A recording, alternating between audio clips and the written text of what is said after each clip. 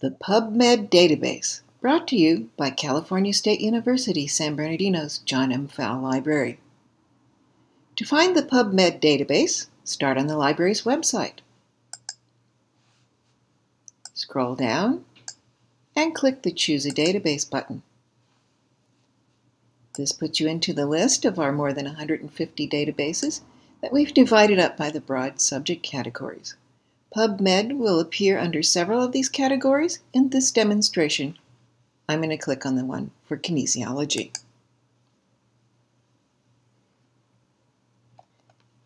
PubMed is the first database up on the list, and to get into it, click the title and use your MyCoyote login. PubMed is done by the National Library of Medicine, which is a government entity. PubMed is the world's largest index of scholarly medical and health sciences literature. It is a huge database. I'm going to enter my keyword search.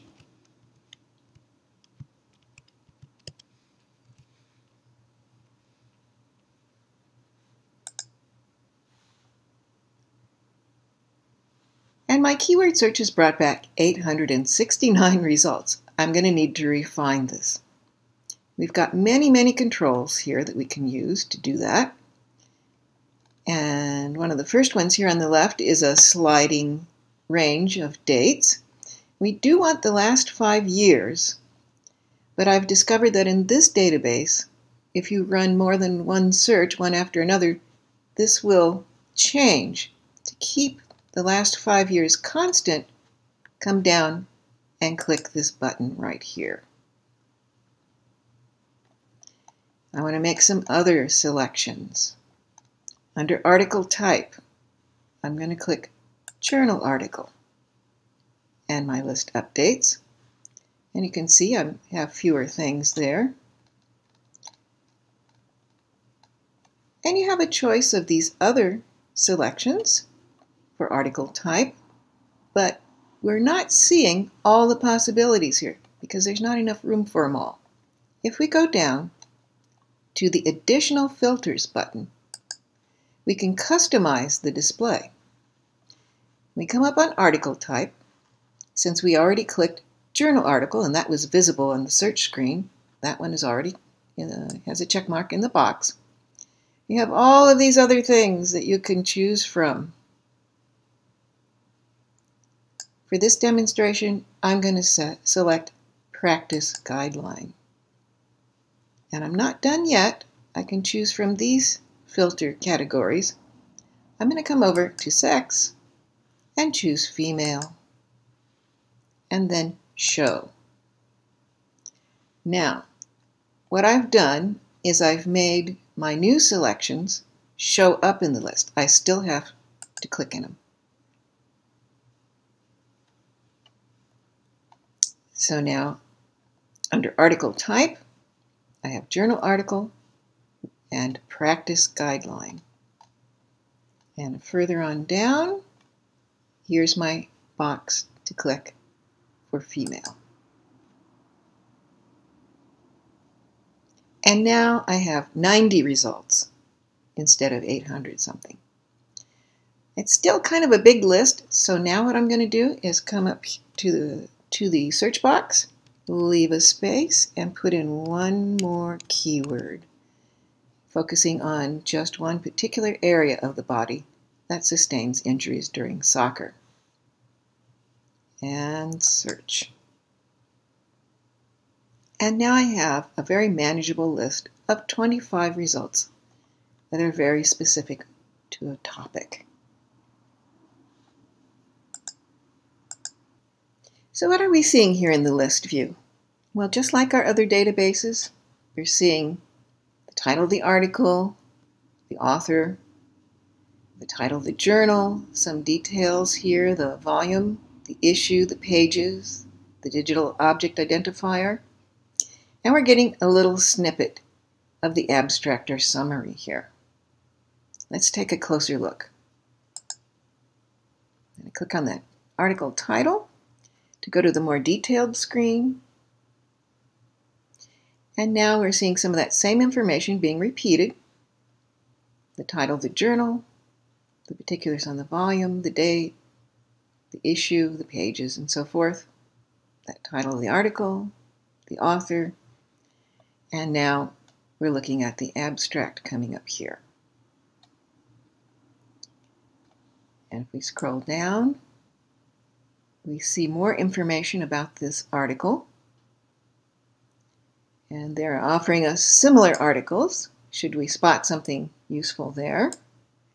Continuing on down the screen, it gives us some more information, some of which you don't particularly need to pay attention to, but the MESH terms are very important.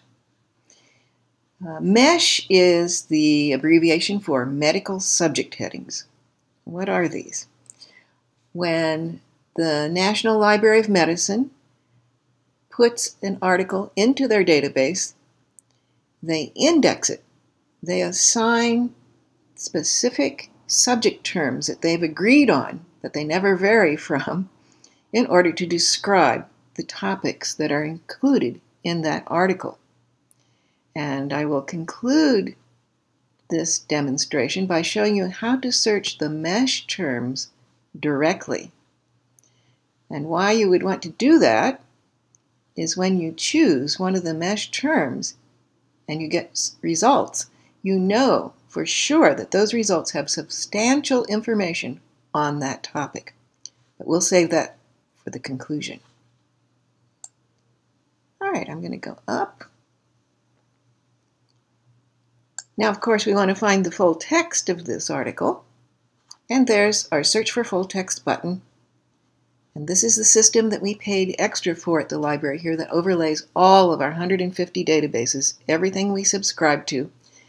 And when you click on that button, it will check automatically to see if that full text is available to anything that we have. And let's see what happens. Search for Full Text will be absolutely honest with you. After it checks everything that we subscribe to, if it does not find that full text, it will come up with this message and remind you that sometimes you get lucky if you check in Google Scholar and it gives you a link to do that. Let's see what happens. And we're not even seeing the same title or author here, so nope, we didn't get lucky. So if we go back, we can order this article through our interlibrary loan service. And you can click through here to place that order. These articles are delivered electronically through your email and usually in about 3 working days. So we do give you access to pretty much the whole world of information because we get it from other libraries if we don't have it. So do keep that in mind. And I'm going to back up. Now, if you want to automatically cite the article that you've chosen, you can use this command here, or this button. And if it's not in the format that you need, and it won't be because it comes up on the National Library of Medicine's format, you can open it up and change it to APA. And then you can copy it or download that. Now, when you're using these automatically generated citations, do give them a good look before you turn in your paper. There may be errors because they're automatically generated and not by people.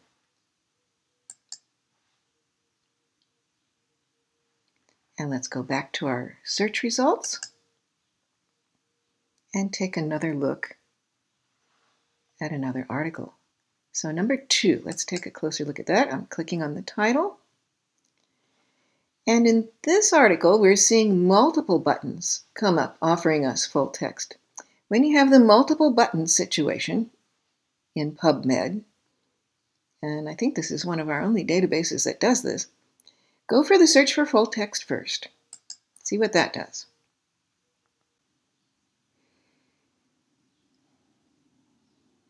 And bingo, we did find full text in another database. And this is the link that you would click to go through to that database where that full text lives, and then print, save, or email it.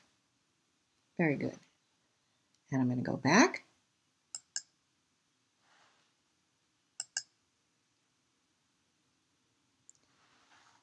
And I want to show you one other item from our list. I'm going to go to number 6 here and click on the title. And notice that we have 2 buttons here for the full text. Go for search for full text.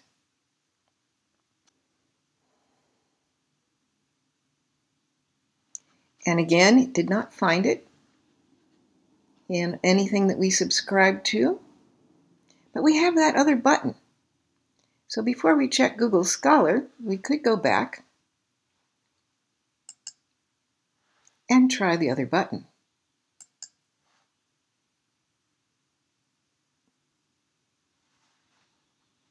And there's our full text coming up. There's the link to the PDF right there. Now the catch with the multiple buttons for finding the full text is sometimes the other buttons, and by other I mean the ones that are not the library's search for full text button, sometimes the other buttons will give you free full text, and sometimes you will land on sites that want to charge you for things. If you land on one of those, go back to search for full text and place an order for an interlibrary loan, and you will get that article. All right, I'm going to show you now how to search the MESH subject headings. For that, we go back to the very beginning. I'm going to click on the PubMed logo. I'm going to ignore that top search box because that searches the PubMed database, not the MESH database.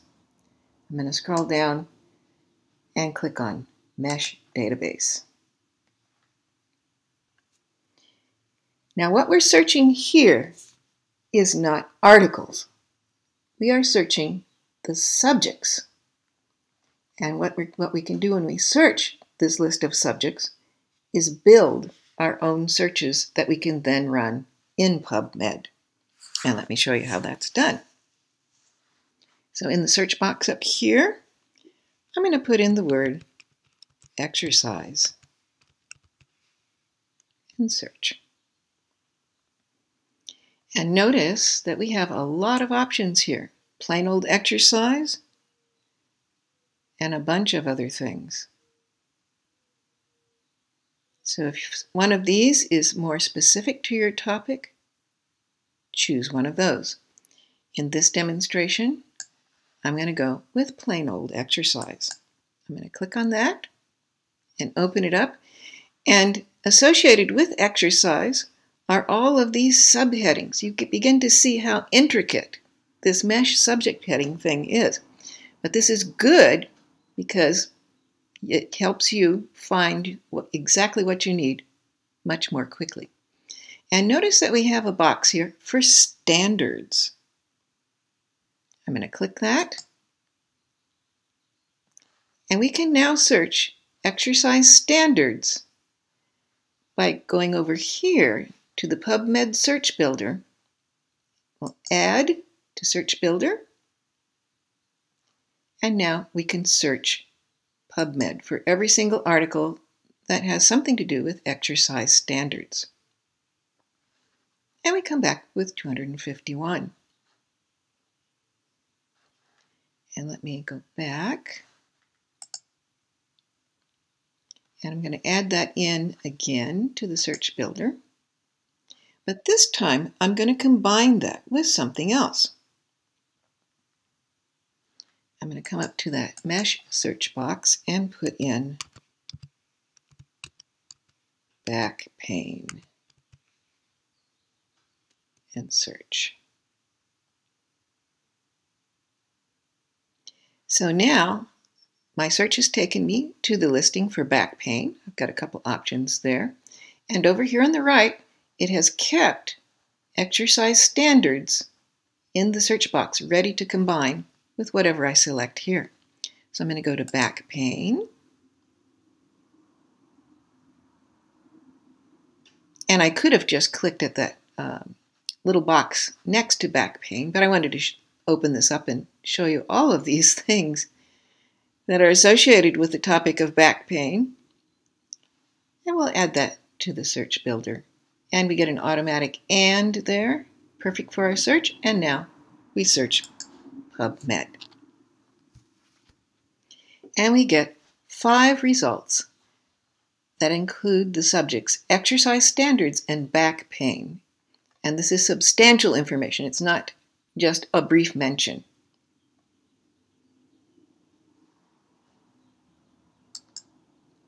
The end. Thank you for watching. Good luck with your research.